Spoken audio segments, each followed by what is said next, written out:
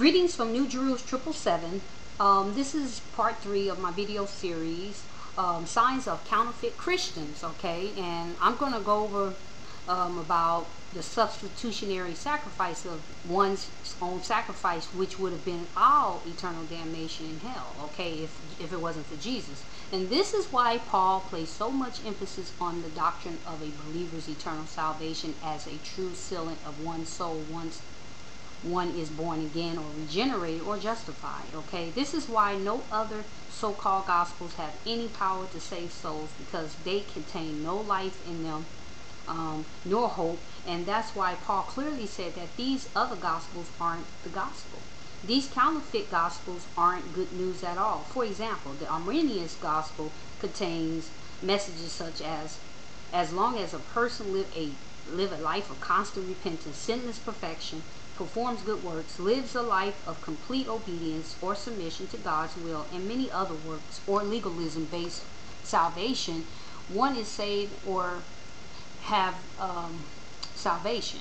But if one falls short of this impossible perfection, one is no longer saved and can still go to hell. I mean, that's talking about a Bible-believing, a true believing Christian, a true Christian. I mean, I don't understand that.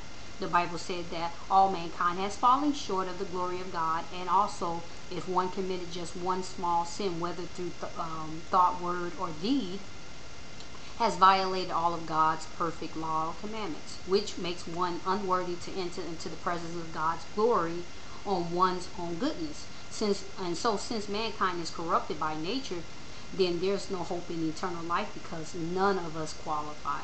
So it is impossible to be saved by this gospel, because it lacks the saving power of God, and it focuses on man's works of the flesh instead of God's works of his Holy Spirit, okay?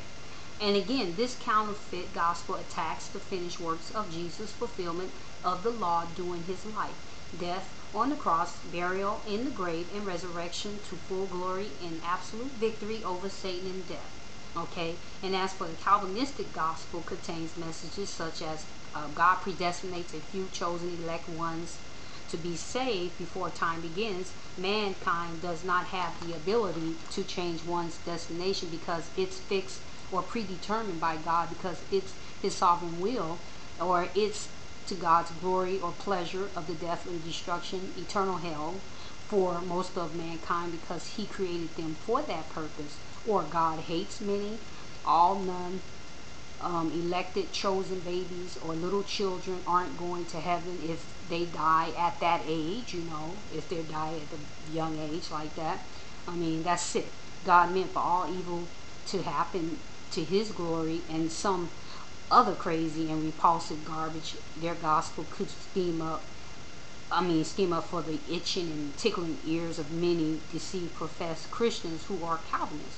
This is just so disgusting to my core. I am very appalled at the fact that so many professed Christians fall head over heels over this filthy garbage, so convinced in their minds they doing God's will. It does not matter how nice some of these professed Christians are, because it totally sickens me that anyone who supposedly be of God follow this sort of godless doctrine. Error begets error. Evil begets evil. So such a doctrine begets nothing more than evil. I don't care who get offended about what I'm saying here, because it's the truth about the Calvinistic doctrine is of Satan, okay?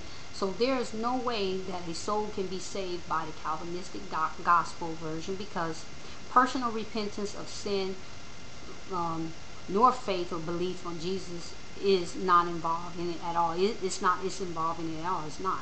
How can that be when God forces a few to come to faith, and at the same time forces the rest to be lost, wait to die at any moment just to burn in hell for eternal, because it's his sovereign will? I mean, no wonder many churches fail to win souls for God, as you know it is said in the Bible, the wise thing to do. Many people are just turned away from the Christian faith because of this doctrine alone. There is no love in such nonsense at all.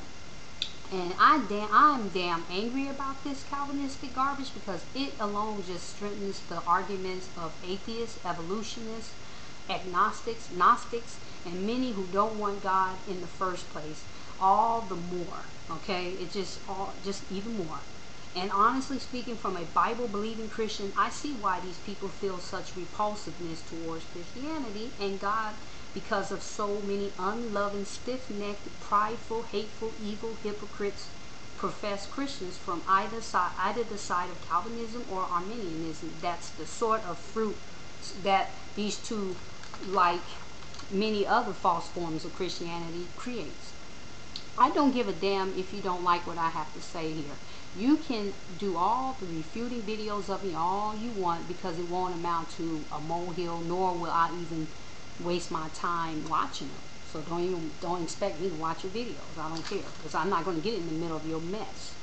And because I'm righteously angry of all this deceiving that's going on in the church, and I just about had it with it, period. I mean, I'm coming from the word of God here, so I don't need any approval from any man, period.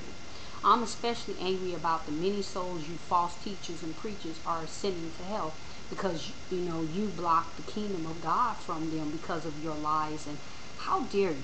Now, don't get me wrong, I'm not attacking everyone who are Calvinists or Arminians. I mean, I said before, there's true Christians in these sects too, right?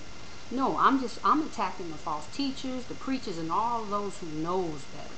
I warn all of you to stop blindly following and listening to men and women, and read and study God's word for yourselves, because it is the right thing to do. John Calvin, Jacob Harmon, Arminius are long dead, still in their graves, awaiting their resurrection to either glory or shame. The only man you should listen to is God's word through Jesus, okay? Because as Paul said, if anyone or even an angel of light preaches another gospel which is not other than the one ordained by our risen Lord and Savior Jesus Christ that we preach, let them be accursed. That means let them be damned to eternal hell. That's the bottom line here, folks. I hate saying things like this, but there's just way too many folks playing with eternal hellfire by choosing to believe in counterfeit gospels made up by men, demons, and Satan, instead of the simple gospel of God's grace. Some of you may be thinking or saying, what's the big deal whether someone follow Calvinism or Arminianism? They're both a part of true Christianity. Well, the big deal is these two main strains of the church organization is the version of so-called gospels that are not as Paul put it in the sermons, commentaries, and writings of mere sinful men as being equal to God's living words. Many in churches today are committing idol worship, taken after the names of men who died long ago, or even some that are living now, whether one may call oneself a Calvinist or an Arminianist, or whether other denominations out there. I mean, isn't just being a Christian enough? I mean, Christian is a true believer in Christ, a follower of Christ, taking on the likeness of Christ, identified in Christ within the body of Christ. Likewise, if one calls oneself or take on the name of another, isn't it the same thing as that?